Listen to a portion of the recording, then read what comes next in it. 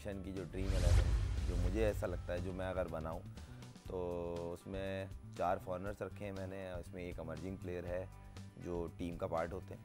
उसी कॉम्बिनेशन से मैंने फॉर्मेट पे टीम बनाई है और उस टीम के कैप्टन होंगे बाबर आजम, और ओपनिंग में बाबर आजम और उस्मान जाएंगे जो ज़बरदस्त अभी मुल्तान सुल्तान की तरफ से खेल रहे हैं। उन्होंने 2 सेंचुरियाँ की हैं, एक 96 किया है, और जितने भी रन्स किए हैं अभी तक उस्मान ने सारे मुल्तान के लिए बड़े इफेक्टिव रन हैं।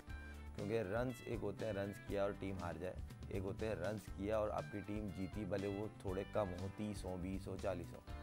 तो उस्मान मेरे लिए एज ए ओपनर थोड़ा वो जिस तरह एनर्जेटिक खेलता है, खुले शॉट्स खेलता है, थोड़ा ऊपर से सर्किल के ऊपर से मारने की कोशिश करता है, तो उस्मान और बाबर जिस तरह मैच्योर इनिंग खेलता है, सामने वाले को खिलाता है, लीड कर रहा है फ्रंट से ज़ल्मी को। तो मेरी इस टीम के जो कैप्टन होंगे बाबर आजम होंगे। एक तो पूरी PSL के अभी तक जितने एडिशन हुए टॉप स्कोरर हैं, फिर इस एडिशन के टॉप स्कोरर हैं। जिस तरह वो फ्रंट से लीड कर रहे हैं अपनी टीम को as a captain, as a batsman, तो बाबर आजम और उस्मान खान मेरी टीम के ओपनर होंगे। 1 डाउन आएंगे, रिजवान को हम ऐड कर रहे हैं। रिजवान को हम इस तरह कर सकते हैं कि 1 डाउन रिजवान कर लेते हैं। वैंडरडूसन जो लाहौर की तरफ से खेला और उन्होंने बड़ी इम्पैक्टफुल 2-3 इनिंगें खेली, स्पेशली जब तक वो टीम का हिस्सा थे। जितनी भी इनिंग्स खेली उन्होंने बहुत ही ज़बरदस्त थी, कमाल इनिंग थी, स्पेशली उनकी सेंचुरी, और बहुत डेंजरस प्लेयर है। उसके बाद हर टीम के अंदर एक ज़रूरत होती है कि जो मैच को थोड़ा सा लंबा करे, स्ट्राइक को रोटेट करे,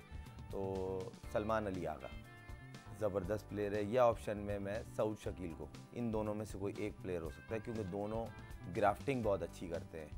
मौका मिलता है बैट बॉल को कोशिश करते हैं बाउंड्री में कन्वर्ट करें, वरना एटलीस्ट स्ट्राइक रोटेट करते हैं।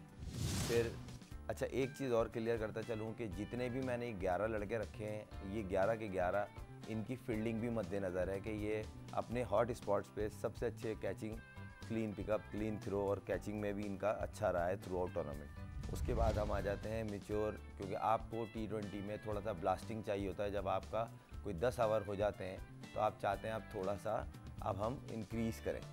तो उसमें मैंने मिडिल ऑर्डर में किरण पोलार्ड है, जो आपको पता है दुनिया की जितनी भी लीगें खेली हैं उनमें जितने भी चैम्पियंस रहे हैं, तो वो उनके पास एजाज़ है। कोई 16 टूर्नामेंट जीतने वाले ये वाहिद आदमी है। उस्मान खान बाबर कैप्टन, 1 डाउन रिजवान, फिर आ गया वैंडरडूसन, फिर आ गए किरण पोलार्ड। ये आपके 2 फॉरनर्स तो यहीं आ गए।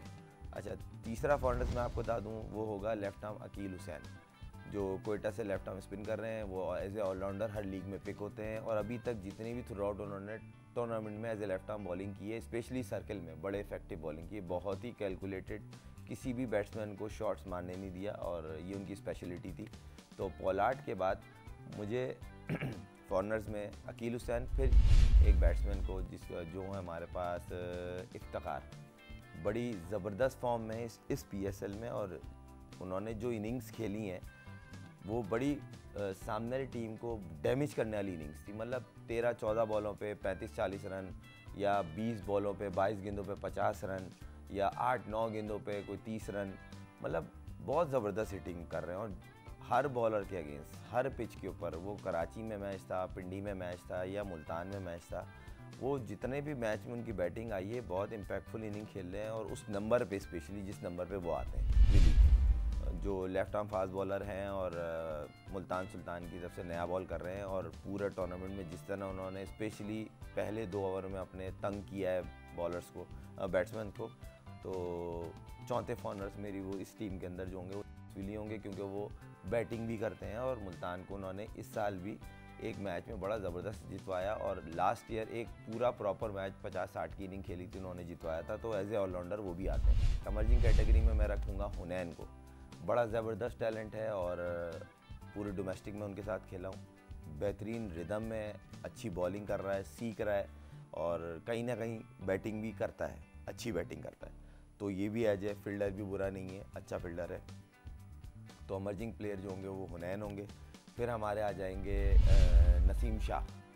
तो नसीम शाह आपको पता है इंजरी से आए हैं, थ्रू आउट PSL में उनका रिदम बहुत अच्छा आ रहा है, और आज के मैच में तो उन्होंने ऑलमोस्ट 145 प्लस बॉल की है। और जिस तरह का वो इम्पैक्टफुल प्लेयर है, आखिरी 1 आध ओवर में अगर बैटिंग आती है तो वो छक्के भी मार लेता है। तो नया बॉल जो है वो अकील हुसैन के साथ मैं चाहूँगा कि नसीम शाह करे, उसके बाद हमारे पास हुनैन आ जाएगा, तो ये मेरी टीम है 11 की। तो इस तरह मेरी ड्रीम 11 कंप्लीट होती है।